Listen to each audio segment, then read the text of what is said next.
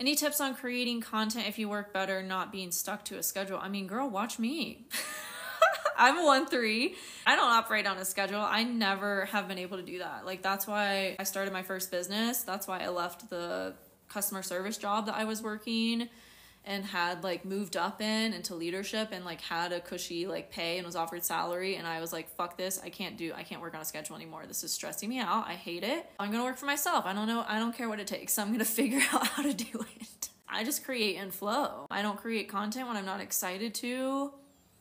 I don't operate on a schedule at all. The more things I try to schedule in my life, the more I see on my calendar as like scheduled stuff, the more stressed out I get. I can't do it. I have an undefined route. Can't do it. Maybe like 1 to 2 things a week I can schedule. Other than that, hell no.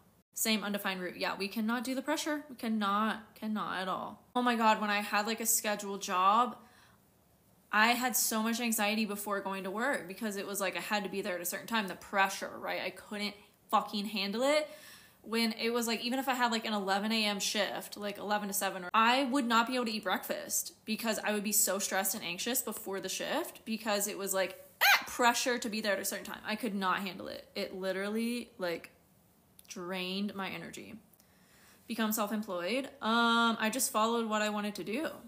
That's really it. And this was before I even knew about human design. Like, I was just following my excitement and I was just following what I loved. At the time, I was passionate about nutrition, fitness, and doing a lot of like active stuff, like hiking and skiing. I was like really into skiing, which I still am. I just don't do it as much as I used to. And so my whole business that I built originally was around that, because that was my passion back then. I was also really passionate about plant-based eating and like health foods and all that kind of stuff. So that was the first business that I built. Then the passion waned for it and I wasn't passionate about it anymore. I started getting like other jobs here and there. The lockdowns happened.